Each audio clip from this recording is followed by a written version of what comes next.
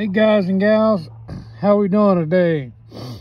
Hey, look, we come back out here. We set some brush piles last week, and we set them in our custom aluminum boat, y'all.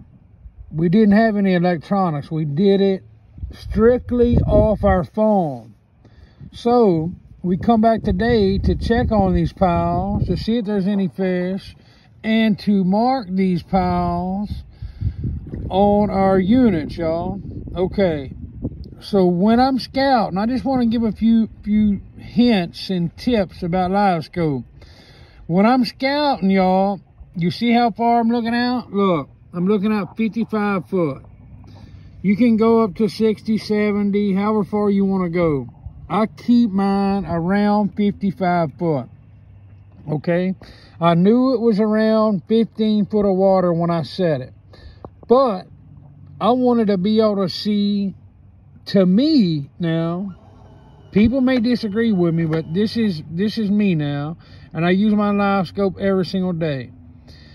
I set my depth when I'm scouting or when I'm looking deeper, about 10 foot deeper than what it really is. Now, when I go to fishing, I don't do that. I want a full screen when I'm fishing, right?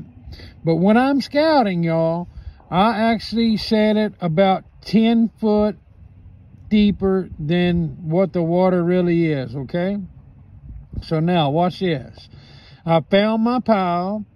I went on Google Maps, went to my favorites, pulled it up, navigated to it. Another thing, when you mark on your phone, all right, that GPS may be off a little bit, or you may not have hit it. You know, look at it. You can see fish swimming all around there. Sorry about that. But anyway, you may have to do a little searching because it may not be dead on, y'all.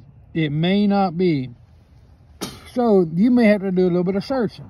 All right. Now, once we have found it, all right, now we're going to fine tune, and we're going to get our screen set up to be able to fish this. All right, look, I always set my screen up to about 5 foot deeper than it really is. See, we're in 15 foot of water. All right, I go to 20 foot, right? I can go to 15 foot, but you really can't, you miss some things on the bottom, right? A lot of people fish this way. Me personally, I don't like to fish that way. Like I say, I go about 5 foot deeper than it really is, okay? Now, I'm going to come over here, and I'm going to bring this sucker in close as I can. All right, we're 30 foot, we're 25 foot. I'm going to bring it to 20 foot, y'all. Now, look at that. That is a pile that we set last week, y'all. That sucker got some fish on it, y'all. Look, I just wanted to take a minute because a lot of people ask me, you know, a lot of people ask for that video, you know, to set it with no electronics, to be able to set it, you know, with just using Google Maps, and then to come back, you know, and mark it on your units, y'all. So that's what I'm doing today. But like I say, this is just a little pointer. It's a little pointer, you know, to get your settings right on your Livescope.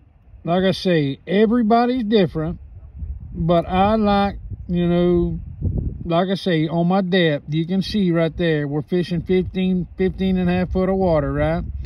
If I set it on 15, I can't see the bottom, right? All right. If I set it on 20, I can see the bottom and everything that's going on, y'all. All right. And you can bring it in a little further if you want to.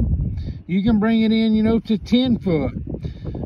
All right, now that's going to give you a full screen. You will be able to see your jig. You'll be able to see your minnow. If you drop a minnow right down there on top of it, you'll be able to see it. All right, so you see from my transducer to the top of that pile is 8 foot, right? About 8 foot from my transducer to that pile. That's the way I like to fish. I like to stay away from them, y'all.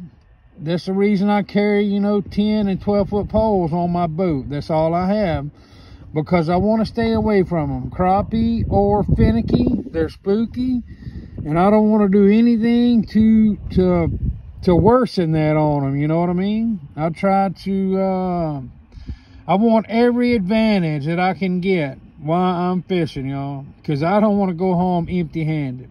Hey, look, guys, I wish I could do a video. Actually, I'm going to do a fishing video, but I can't do it right now. I can't cast and all on the same video, so this is just a little tutorial on this unit I got on the front right here. This particular unit is a Garmin 93 SV. Anyway, guys and gals, that is my 2 cents on it. That is how I located the brush pile. That is how I get honed in on it, as I should say, you know, as far as finding it. But you can see the fish swimming there. That sucker has got some crappie on it.